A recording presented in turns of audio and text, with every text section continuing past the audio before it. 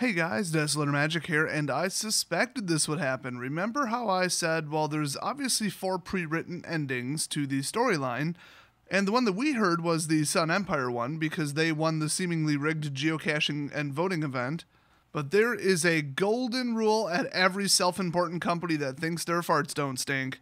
You don't just create art and then not show it to anybody, and they think these stories are art. So I present to you the totally accurate, not changed at all, alternate endings.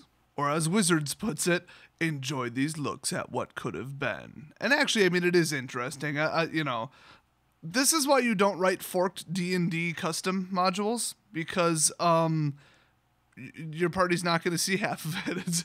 And then you wrote this clever interactions that they're never going to meet the character, they're never going to fight the battle, you took all the time designing it, and just don't do decision trees. Just don't do it.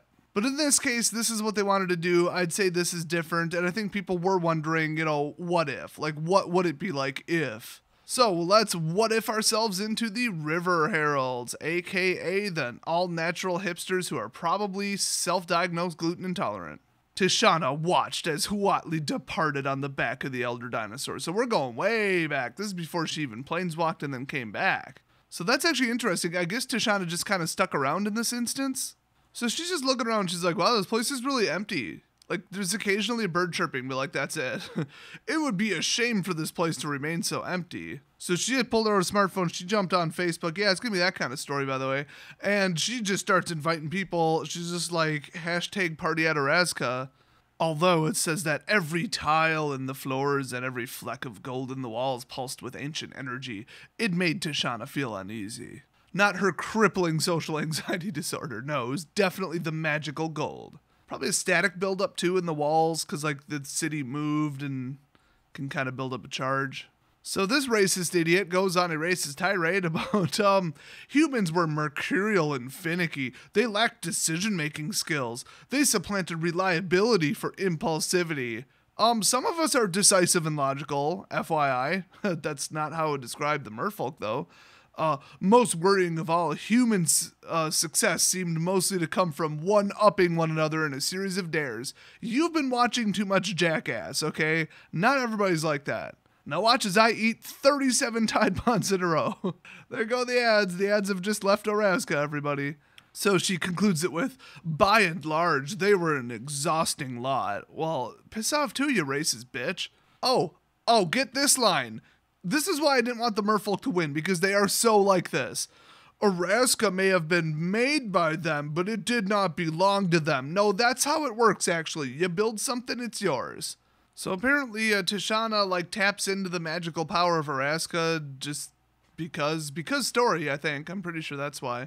And she commands the elementals that stood guard at each entrance to the city that we've never heard of before ever to only let merfolk in and attack all non-merfolk. So Tishana sends out an invite to the rest of the Shapers and all their people and all that. She's like, hey, come to Araska. It's totally awesome. Party's going to be lit. And then she's like, okay, then by tomorrow we'll come to a resolution, because Araska may have been built by the Sun Empire, but the land below it belonged to them. Okay, hopefully that holds up in court. It won't. I'm surprised these hipster naturalist idiots even have a concept of ownership, to be honest. She even started making plans to rename it. I mean, what an entitled bitch. Seriously, I am glad these douchebags didn't win. No wonder they're unblockable. Their arrogance and stupidity is unblockable too, apparently. The story literally ends with the statement, we were here first, with first in bold. Yeah, great. You should have had the military power to hold it then. Alright, Legion of Dusk. How are they going to turn this around? And I mean very literally, because they left Araska walking in the opposite direction under the command of Elendra, who is pissed at Vona. Vona's pissed at her. In fact, the story starts with Vona scowled as she followed Saint. I keep calling her Elendra, I think. It's Elenda. So, literally all night through the whole walk, it said that Mavrin Fane was pleading for forgiveness. Come on, get a life. In fact, they say, pathetic, Vona thought to herself. Damn right. Ready for the worst, I don't know what to even call this, plot device? Just ready for the worst writing you've ever seen. Elenda paused on the path. Her ears were full of bird songs and her nose was full of the stench of damp earth. Everything about the wilderness repulsed her. Well, right there with you, sister.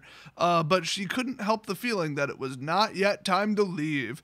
The immortal sun was gone, but Araska still remained. It was a city literally made of gold. She couldn't just leave it unattended because story. So you're walking for hours, you made up your mind, and then you're just like, you know what? And then just turn that train around. Are you serious? Oh, wait, I got that wrong because this is really crappy writing. Vona was thinking that. So Vona, Saint Elenda, called from up ahead, and she's like, you are lost in thought, speak your piece. I don't think that's the spelling of peace that you used in that saying, but I don't know for sure. She just straight up says, I'm not going to return to Torazone, aka Space Spain, I guess, empty-handed. Let's go to Space Japan. Kamigawa's awesome. And so Mavrin's like, we're not returning empty-handed. We found Saint Elenda. Hey, it's not nothing. And so, of course, Vona reminds them that they were assigned to go find the immortal sun. Like, Queen Meralda was like, go do that. Oh, and apparently take over Araska, which they're not doing. So Elenda says, then go, claim Araska for your own. I will sail to the east, which is probably the direction of Torazone. So Vona turns around towards Araska, and Mavrin Fane continues to follow Saint Elenda, so this will be a short fight. Oh, wait, I forgot. Back in the real story, everybody left. So she gets there, total moonlight. I mean, it's been like hours and hours and hours. And she just gets to a completely empty city and says, it is mine. Yeah, I guess. I mean, because the other people are such morons they left. Not really an accomplishment. And then, of course, I gotta read this part. The gold looks strange in the moonlight. Its yellow hues were gone, replaced with pale metallic glow. That's not what gold looks like in the moonlight. That's not even how light waves work. Anyway, so she's like, okay, I feel something moving through the city, but I don't care because it's mine and I claimed it. Hey, want some proof that this is rigged? I'm going to read this verbatim. No joke, not making this up. Something rumbled behind her. Vona stowed her smile and turned around. She couldn't help but gasp. Above her stood an immense dinosaur, its teeth as long as her fingers and its claws as sharp as her blade. A long strand of saliva dripped from its mouth down onto her helmet. Vona did not have time to scream as the dinosaur snapped her up into its jaws, and Araska was quiet once more. So, I guess with the vampire ending, they still don't really get the city. That wouldn't have even really been like a city. I mean, everybody hates Vona because she's such a nutbar, but if this would have been the real ending, can you imagine that? It's almost like a really crappy cliffhanger where just nobody gets it. It's just odd. But you know, the Legion of Dusk is supposed to be the Spanish conquistadors and they're evil racists, which actually isn't that far off historically. And you can't have the villain win in the end. So let's take a look at the Brazen Coalition, aka Breaches and Malcolm and all the other guys who are totally awesome, but not Angrath. Seriously, where is Angrath's crew in all this? They never showed up. He just is like, I'm going in solo. So Breaches is riding on Malcolm the Siren because he's flying away out the window, if you recall. And Breaches is screaming, revenge! Rescue mission, revenge! And Breaches is like, find captain! And, what's his face? Malcolm says, well, the captain's orders are to let her go, Breaches. Jace said the same. So they're still just cruising around in the air, and Breaches notices, Araska's empty. Everybody left. And then Malcolm's like, wait, everyone? And Breaches says, everyone but us. And then Malcolm goes, everyone but us. And then it literally says, 1 week later. I can't do the French guy from SpongeBob. I just can't do it. There's no way that guy's actually French anyway. It says, Azor's sanctum was littered with tables full of ale and playing cards and pirate songs. See, this is why I wanted the pirates to win. You already got gold-plated walls, open an illegal casino. I mean, that's just what you do. So they moved all their pirate treasure from, like, everywhere to Araska, because why not? So they said they had golden jewels stacked to the ceiling. Damn. I do wonder how the pirates' economy works. Like, who do they buy, sell, and trade with? Like, where would they spend the money? Is there a pirate country? Like, is there... I never got this. You can't just have pirates. You gotta have an England. I mean... Like, I thought maybe culturally they were all pirates, but where are all the pirate children? We obviously know where the pirate women are. They're all over the damn cards.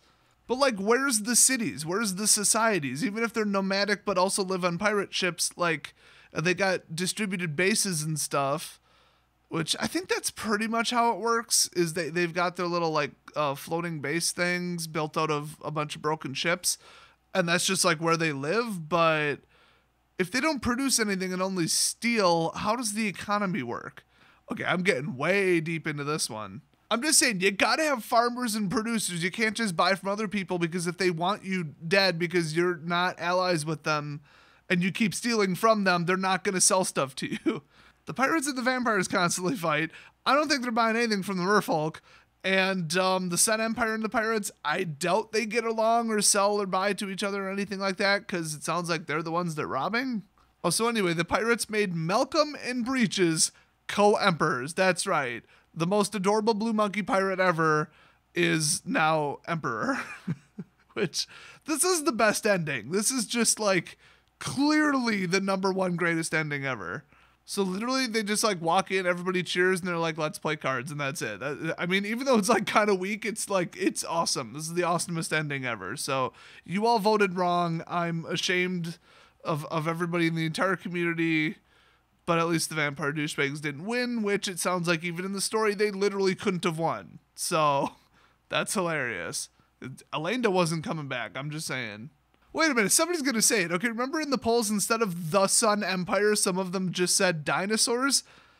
A dinosaur ate the vampire, and a dinosaur was alive and wandering around Raska. So technically in the vampire ending, the, quote, dinosaurs still won control of Araska, which is hilarious.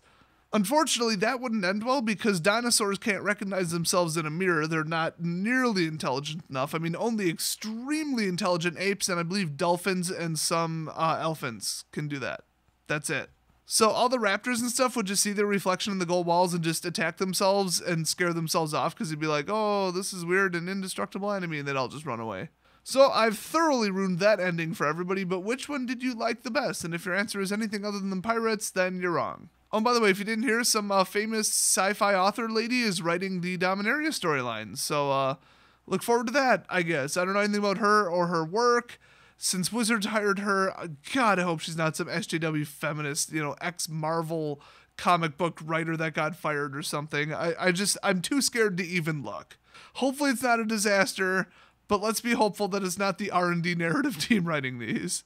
Although they did do a pretty good job with Ricks. But anyway, I'll see you guys next video.